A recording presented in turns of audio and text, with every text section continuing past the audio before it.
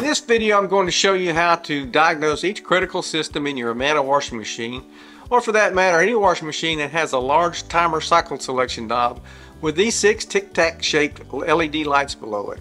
And I'll make suggestions on how to use your findings to repair your machine. The best part, everything I show you here is free and easy for you to fix yourself with a few common household tools. Hi, I'm Chip and welcome to my channel, where I show you how to fix your washer and dryer, and also how you can start and run your own successful washing machine and dryer repair business. So let's get started. If your washing machine has these 6 LED lights, it's probably made by Whirlpool and has one of these many Whirlpool brands placarded on the control panel. The first thing you'll want to do is retrieve your service manual. Now you can find this manual taped to the inside top left corner of your washing machine. It's a bit difficult to retrieve because it's probably sealed inside a plastic bag, and that plastic bag is glued firmly to the cabinet.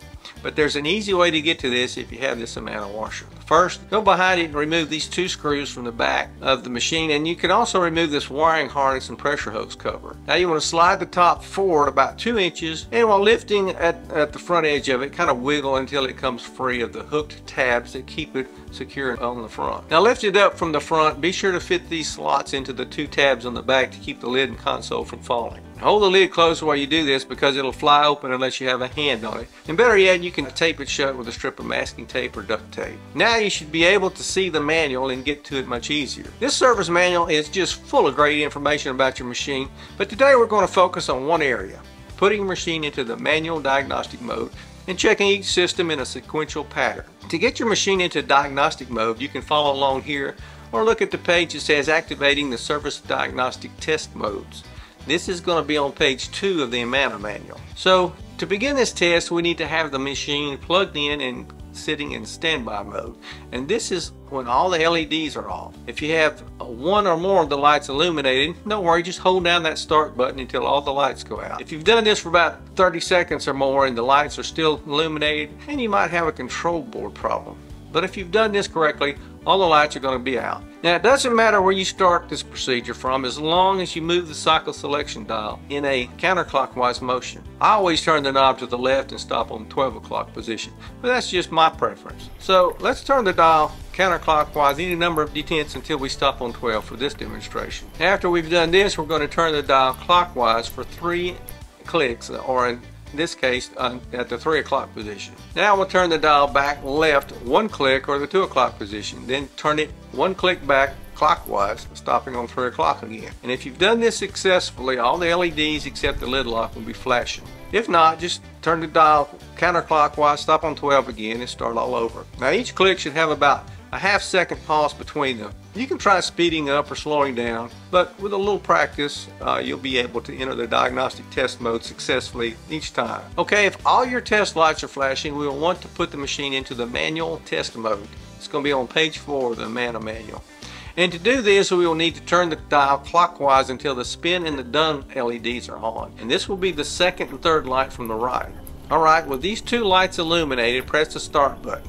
All the lights should go out, and now we have entered the manual test mode. And we're going to test each of the washer's components sequentially. We can follow the instructions on the page 9 of the manual, or we can just follow along right here. So the first system we want to test is the lid lock. With all the LEDs off, if we press the start button, the lid should lock and the red LED all the way to the right should illuminate. If it doesn't, and you see all the LEDs flashing momentarily, then the lid lock has failed, and that's the problem with your machine. Or it may illuminate but start clicking on and off without any input from you. In either case, the lid lock needs to be replaced. To cancel the lid lock test, press the start button once again, and you should return to the state where all the LEDs are off. The next test in the sequence is the cold water valve. So turn the dial clockwise 1 click, and the done LED should illuminate. Now with the lid open, press the start button and observe whether the cold water valve opens and a good steady stream of cold water enters the tub. Now if no water, or an insufficient amount of water, or just a dribble flows into the tub, and the valve body is plugged up or faulty,